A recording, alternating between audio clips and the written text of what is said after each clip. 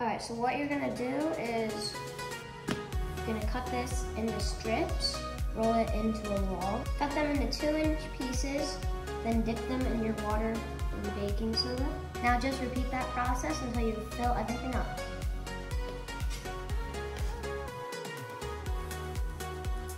The purpose of the baking soda and water is to create a crust on the pretzels. The purpose of the rag is not to dry it completely. It's just to get the excess water off. Now place them in a 450-degree oven and bake until golden brown. Now you can finally get the official Pesci's Kitchen bench scraper and the official Pesci's Kitchen bottle opener. Just check out our Patreon page. All right, so our pretzels are about to come out of the oven, and what I have here is some melted butter. Just add that to a mixing bowl.